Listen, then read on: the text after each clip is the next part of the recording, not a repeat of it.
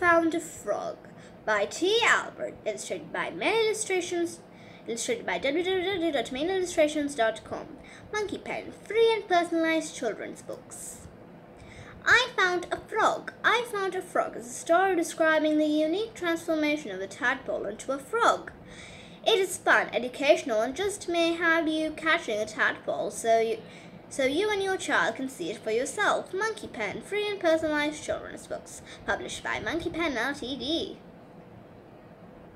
Even though I have grandchildren of my own, it seems it was only yesterday when I returned home from school to find a frog in my bedroom. My mother just chuckled when I yelled out, "I found a frog on my bed." Now she knew that I would eventually find one, but she let me discover a wonder of nature that many people miss. I am glad she did. You see, a little earlier that spring, when I was 6 years old, I saw some little blackfish in a pond. Since I didn't have any pets, I went home and asked my mother if I could have one. After we talked about my catching some of the fish I saw and the responsibility of having a pet, she agreed. She gave me a bowl, told me to go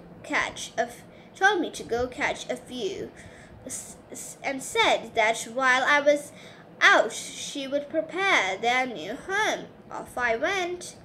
There were so many that they were easy to catch. I filled the bowl and ran home. When I got home, my mother had an fish bowl filled with water sitting on the corner of my desk.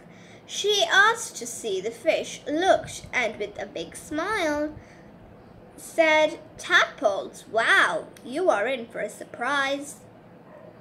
I asked what she meant, and she just said that I would have to wait and see, but to watch my fish carefully.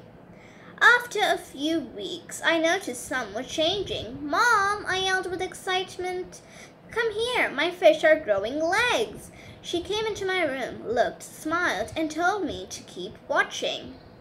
After several more weeks, there were more changes. "Mom," I yelled with excitement, "come here, my fish are growing front legs and their tail is going away." She came into my room, looked, smiled, and told me to keep watching.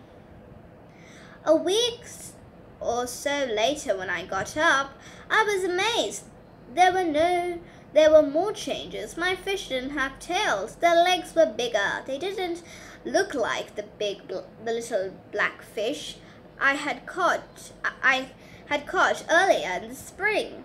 "Mom," I yelled with excitement, "come here, my fish are really different." She came into my room, looked, smiled, and told me that the surprise was very close. That day, when I returned home from school,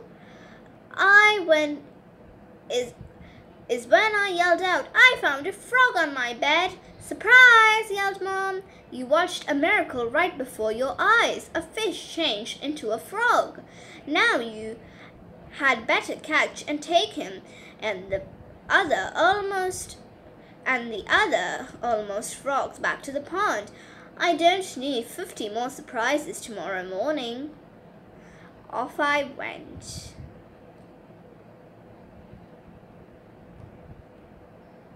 Your Storybook, a book special made with you as main hero and heroine. Discover more.